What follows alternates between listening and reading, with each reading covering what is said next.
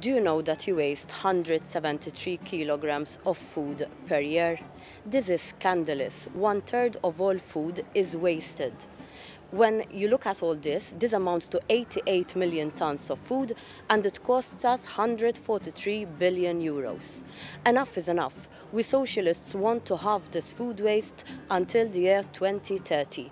And here are some suggestions on how we are proposing to do this. Most people do not understand the difference between best buy and use before. Best buy doesn't mean that this food is not safe for consumption. It can be used for days, even weeks.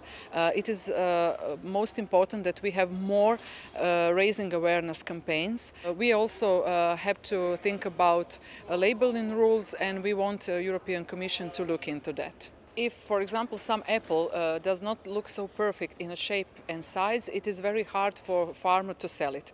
To us, it doesn't make any sense because this is still healthy food. So we want to boost markets for selling those products that doesn't look so perfect.